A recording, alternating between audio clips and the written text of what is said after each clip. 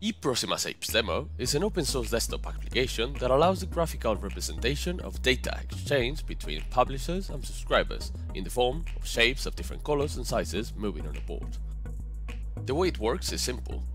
Each shape stands for one topic, which can be broken down into various instances represented by different colors.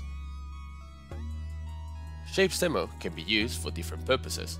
It can be used to demonstrate the capabilities of eProsima Fast DDS, as well as to get acquainted with DDS concepts such as publish-subscribe messaging and quality of service.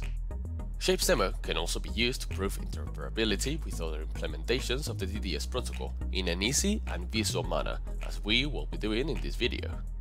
In this particular case, we will test the interaction between Fast DDS, OpenDDS and RTI Connext DDS.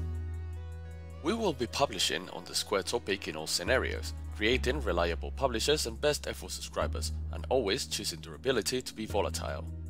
First, let's publish with eProsima Shapes Demo and subscribe with the other two implementations. We will publish on the rest square topic, leaving the rest of the configuration options with the default values. Let's now subscribe to the square topic in the other applications and verify communication has been properly established. We can now exchange roles and let RTI Shapes Demo be the one publishing. Same as before, we will publish on the square topic, but select blue as color in order to differentiate between the two publishers. We should already see a blue square moving around in the OpenDDS application, since we have already created a subscriber listening on that topic. The only subscriber remaining to be created is in our eProsima Shapes Demo. Let's do that and verify everything works as expected. And that's how easy it is to use Shapes Demo.